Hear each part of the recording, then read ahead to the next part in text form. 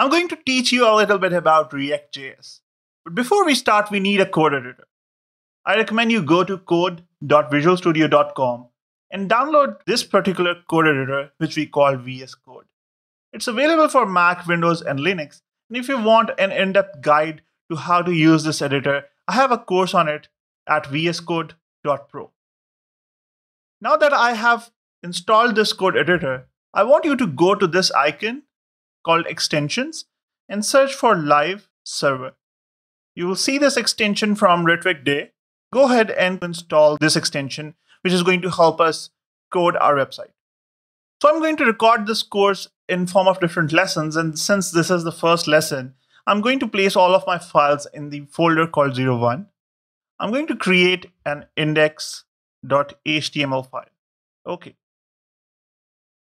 Now when I type the bang sign and press the tab, it prints out a basic structure for an HTML document. This is what our website is going to look like. Press tab, and learn React.js with Awais. Okay, and here is the body tag. How about we go ahead and add hashtag root and then press tab. This will add a div to our body with an ID root. Now that you have installed that live server extension, if you look at the bottom here, you should see this go live icon. And if I click this icon, it is going to set up a server for me for this particular website and open it up here. If I inspect the code for this page, there you go. This is the header, just like here, the body with an ID root. You can basically ignore this script, which was injected by the live server extension that we are using here. I'm going to add a script tag. Let's call it main.js, and it will have a type of JavaScript. And let's close this thing. I'm going to click to the sidebar and I'm going to create this file called main.js. I'm also going to open this README and let's preview it right here. I'm going to close the sidebar and this file, and here we are. So there are a couple of things that I want you to know beforehand. First of all, the document. The document interface kind of represents this entire web page. The very basic definition for a document would be that it has all the elements that make up a web page. And then there is a document object model. It is sort of an API which has all of these elements, but it connects these elements to a programming language, which in our case is going to be JavaScript. So at a very high level, a document object model is a way to connect all of these elements to JavaScript. So how about we go ahead and create an element inside the root here. I'm going to just close this one. Okay, for that, I'm going to open this main.js file. We are going to do a couple of things here. First of all, what we need is to access this root element inside our DOM. So access the root. And then what we are going to do is we are going to append a heading with an h1 tag to it. So the second one would be append a heading to the root element. So there you go. So first one, so I'm going to create a constant called root, which will access the document through the query selector function, which allows us to select any of the elements inside a DOM, provided we give it a string, which is a valid CSS. And in CSS, to target an ID, what we need is a hashtag sign in the name of that ID.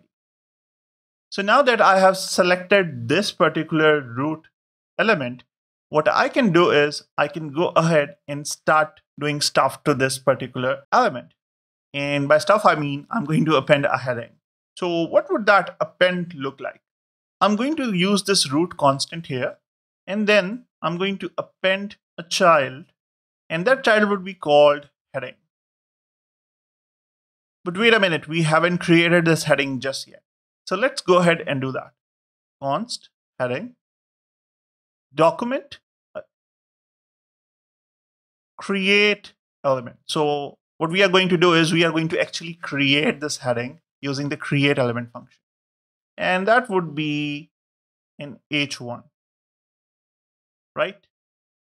And inside this heading, the text content should look like, let's say, learn React with Awais. And now I press save, and this live server instantly reloaded our page. And there you go.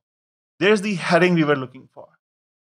And if you take a look at the DOM here, you can see that we have this h1 heading right here, appended as a child of our root element. Let me just go over what just happened. So we created a document, a web page, and inside there we connected it through this tag to a main.js file. The main.js file actually exists in the same folder. So the path is main.js. If it would have been in another folder, we would have defined it as a path here, for example, assets, and then main.js or something. And then we went ahead inside the main.js and we selected this particular root element. We used the document API and the query selector function to provide a valid CSS hashtag root. And now we had the access to root, the root element in our DOM. Then we created an h1 element through the create element function and put it in the heading inside our memory. And then in the heading, we created its text content, which is now equal to learn React with Awais. And now we use the root.appendChild function to append this heading inside of this root element. As you can see here, this h1 is appended inside of this root element. You can go completely crazy here, and add anything, and it will just be updated here. I think I forgot to save it. There you go. Important to save your web projects, right? That's pretty much about it. Now you know how to create a simple web page, how to select a particular element inside that web page, and append a child to that particular element.